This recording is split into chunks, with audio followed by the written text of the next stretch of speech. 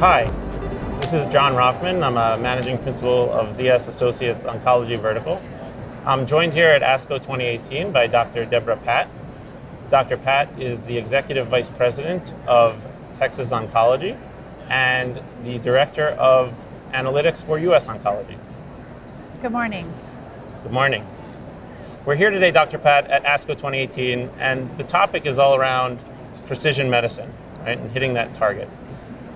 And it's a great year to talk about this because I think we've seen some advances. We've seen things like the approval of Oncomine DX and Foundation One CDX.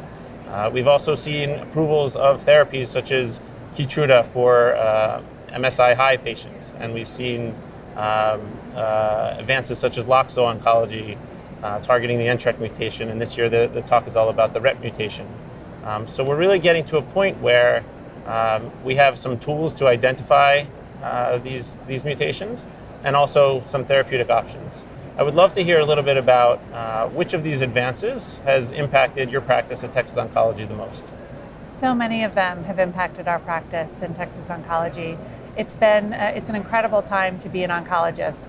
I often tell people it's like being an infectious disease specialist in the 1940s. I feel like we're getting all the good drugs. And I'll say that I think the paradigm of cancer care has really changed to where we don't just have patients in acute phase of treatment, but really we manage cancer more like a chronic disease, and that's been incredibly beneficial for patients.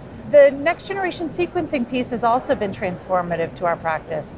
You know, we're seeing an evolution there. What we've seen over the last decade has been infrequent use of next generation sequencing historically in patients that have, for example, non-small cell lung cancer, when there are specific actionable mutations. And what we see more and more now is that there is more widespread use of next generation sequencing, especially when we think that there is a chance of even a low prevalence target that's either FDA approved or available in clinical trials.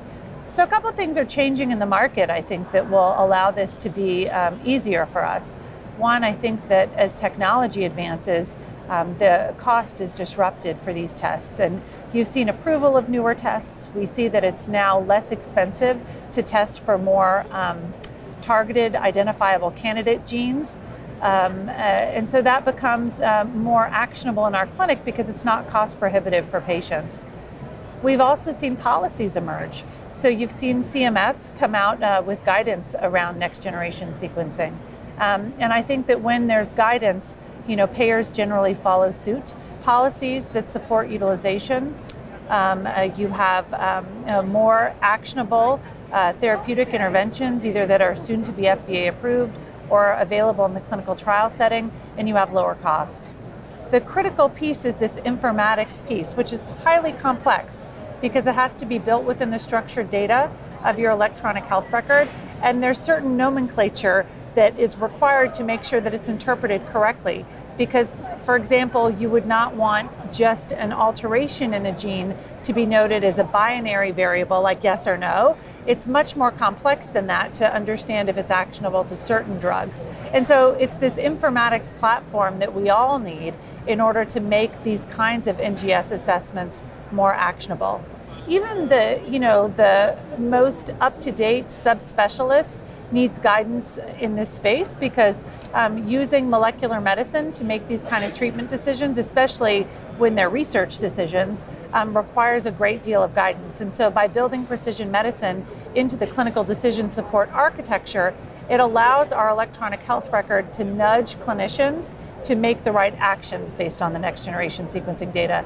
And that's critical. Well, thank you so much for your time, Dr. Patt. Thank you. It's been a pleasure talking to you, and hope you enjoy the rest of your ASCO. Thank you.